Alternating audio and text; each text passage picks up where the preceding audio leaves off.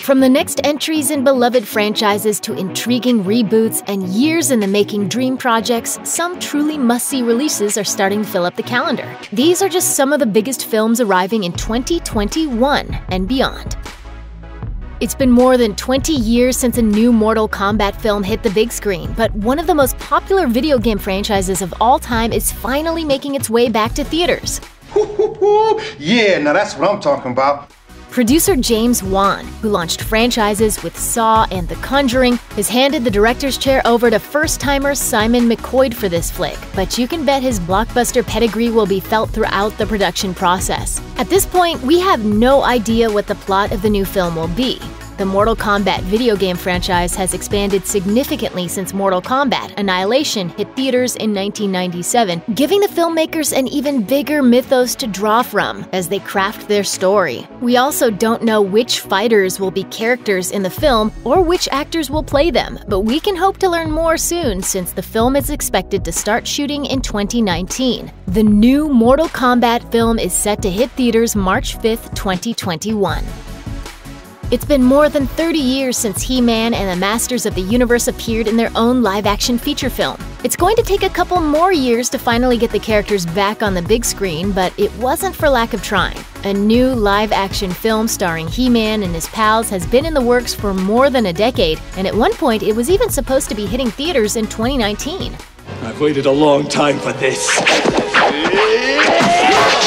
That didn't happen, but now Sony Pictures has finally announced a March 5th, 2021 release date for Masters of the Universe, which will be directed by Band of Robbers Adam and Aaron Nee. Noah Centineo, who rose to fame via Netflix's To All the Boys I've Loved Before, has signed on to play He-Man. And while we have no idea who will play his various allies and adversaries yet, we can expect old favorites from the animated series to show up along the way. Let's just hope they don't show up like, this. By the power of Grayskull!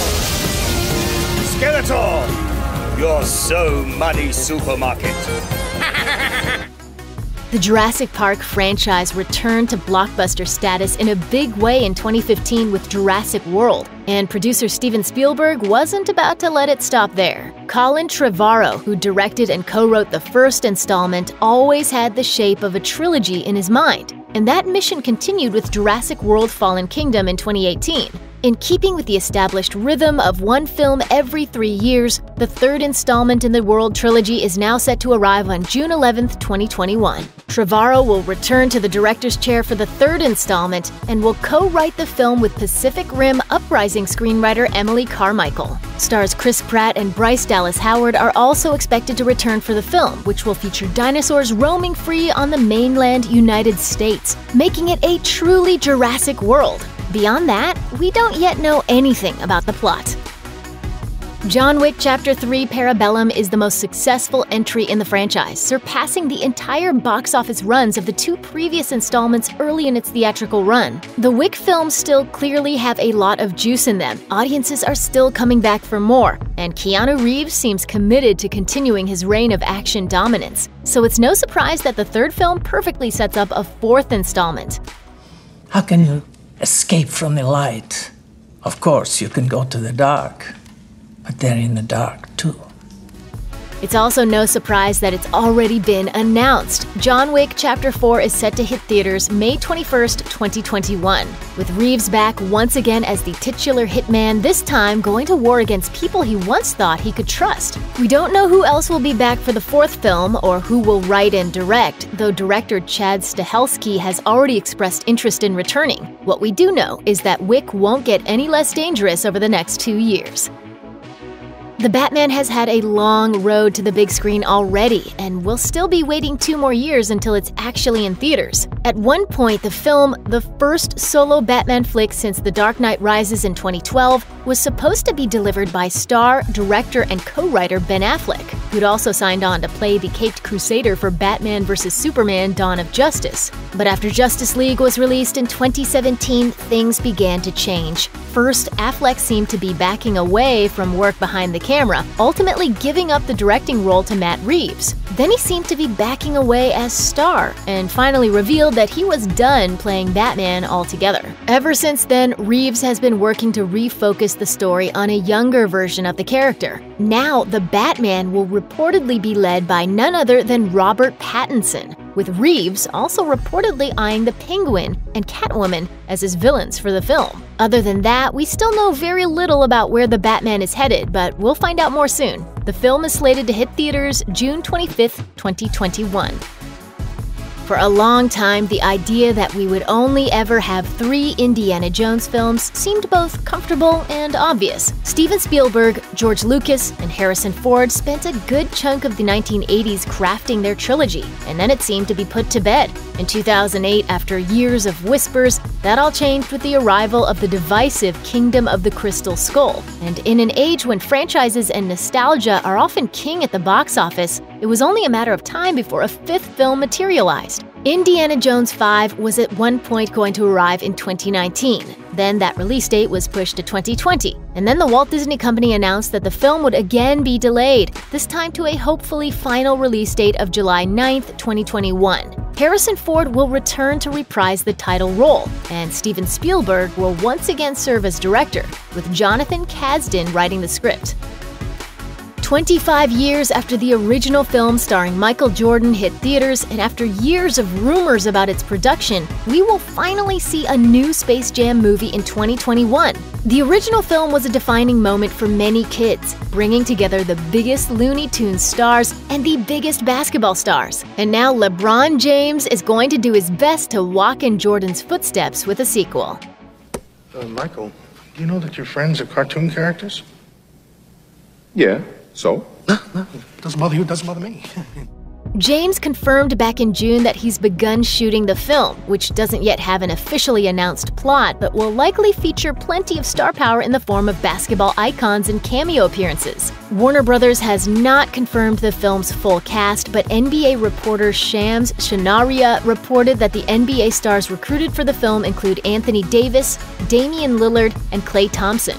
Meanwhile, WNBA stars Diana Taurasi and Nika Ogwumike are also expected to play key roles. Space Jam 2 slams into theaters July 16, 2021. For a period of several months in late July 2018 and early 19, James Gunn was looking for new projects after he was fired by Marvel Studios, cutting him off from the upcoming Guardians of the Galaxy Volume 3. Those fences have since been mended, and Gunn is back at Marvel, but in the interim, he snagged another comic book project over at Warner Brothers, The Suicide Squad, a new take on the anti-hero film first introduced by director David Ayer in 2016. Gunn's follow-up will focus on a new team lineup and aim for a different tone than the original film, which means we'll get a mix of new cast members and returning stars. Among those confirmed so far to be returning are Jai Courtney as Boomerang and Viola Davis as Amanda Waller, while it also seems likely that we'll see more of Margot Robbie as Harley Quinn and Joel Kinnaman as Rick Flag. Newcomers include Idris Elba in a still undisclosed role, David Dastmalchian as Polka Dot Man, and Daniela Melchior as Ratcatcher. Also reportedly attached to the project are Gunn's Guardians pals Benicio del Toro will be playing an undisclosed character, and Michael Rooker will play King Shark. The Suicide Squad will hit theaters August 6, 2021, nearly 5 years to the day after the first film. Back in April 2019, a few months after the release of Fantastic Beasts: The Crimes of Grindelwald, we learned that the 3rd installment in the Harry Potter prequel series will be arriving in theaters in the fall of 2021, keeping up the Thanksgiving-adjacent release schedule already established by the series. The Fantastic Beasts series, set decades before the Potter films and starring Eddie Redmayne as wizard and magizoologist Newt Scamander, is now setting up to chronicle the ultimate wizarding duel between Albus Dumbledore and Gellert Grindelwald that was referenced in the Potter films, along with the true nature of the character of Credence, who got some huge news about his ancestry in the last film. The series is set to last a total of 5 films, with each one taking place primarily in a different city. We don't know what city writer J.K. Rowling will take her characters to this time around, or what the subtitle of the film will be, but we can expect return performances from Redmayne, Jude Law, Johnny Depp, and Ezra Miller, along with the potential for new stars. Fantastic Beasts 3 will hit theaters November 12, 2021. Nearly a decade ago, James Cameron released Avatar, a dazzling sci-fi spectacle that captivated audiences around the world and ultimately became the highest-grossing film of all time until Avengers Endgame took the mantle in July 2019. Even while promoting Avatar, Cameron was already talking about his plans for sequels, and what was at the time a vision for a trilogy of films set on the planet Pandora. Way back then, Avatar 2 and Avatar 3 were supposed to arrive in 2014 and 2015, but that didn't happen. Then 3 sequels were happening instead of 2, with Avatar 2 arriving in 2016, then 2018, then 2020. Now, with the purchase of Fox by the Walt Disney Company, the release date has been moved once again to a hopefully final slot on the calendar, December 17th, 2021.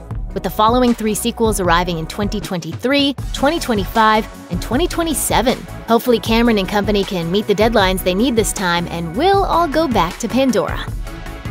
Back in 2009, just as the Marvel Cinematic Universe was heating up, Robert Downey Jr. launched another franchise with Sherlock Holmes. The film, directed by Guy Ritchie and co-starring Jude Law as Holmes' sidekick Dr. Watson, grossed more than $500 million worldwide and spawned a sequel, Sherlock Holmes: A Game of Shadows, in 2011. Are you sure you want to play this game? I'm afraid you'd lose. After that, the Holmes franchise began to cool down as other successful versions of the character carried on their mysteries on television through Sherlock and Elementary. Law and Downey stayed busy with plenty of acting work, and Ritchie went on to make King Arthur, Legend of the Sword, and Aladdin. Now, 10 years after A Game of Shadows, Holmes and Watson will ride again. Sherlock Holmes 3 is set to hit theaters on December 22, 2021, a year later than the original release date of Christmas Day 2020. Downey and Law are both set to return as Holmes and Watson, and Narcos' Chris Brancato is set to write the screenplay. Though Ritchie is rumored to return as director yet again, he has not yet officially signed on.